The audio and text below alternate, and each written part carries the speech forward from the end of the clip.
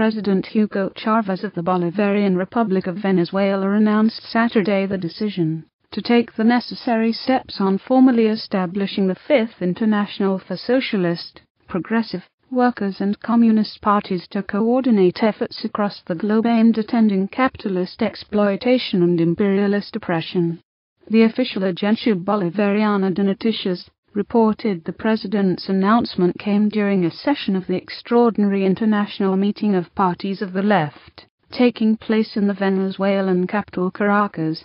President Chavez explained the decision, saying that the current material conditions facing the international working class, the most progressive and advanced social class in history, necessitated the move towards better facilitating the struggle against Western capital domination and hegemony.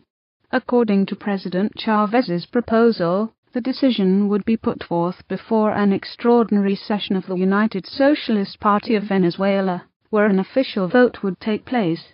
Following approval, an international steering committee would proceed to outline the Fifth International's organization structure and institutional objectives, along with establishing a school of the Fifth International for the training of cadres and promoting socialist theory and ideology. The president expounded on the Fifth International's aim towards building a concrete, global and organized socialist movement to combat neoliberal capitalist, imperialist aggression and the gross exploitation of human and natural resources, with an emphasis on learning from the mistakes of the past and building a viable alternative to the bourgeois wage labor system.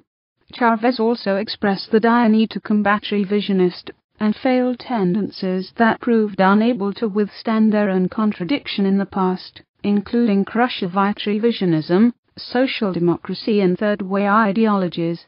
Delegates at the weekend session of the extraordinary international meeting of parties of the left in Caracas overwhelmingly supported the decision to establish the world's Fifth International.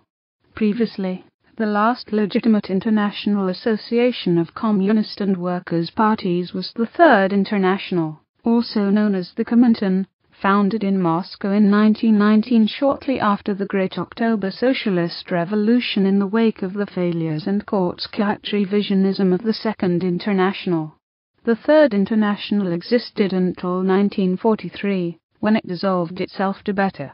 enable communist and workers' parties in Europe and across the globe to better pursue the path towards socialist revolution based on the material conditions as they existed in each country independently.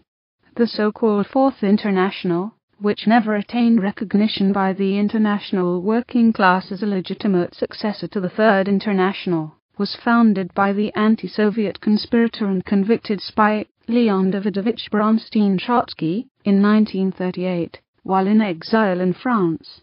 The so-called Fourth International claimed to conspire against both capitalism and Marxism-Leninism, and preached the revisionist tendencies of Trotskyism. For more information, please visit www.freemediaproductions.info.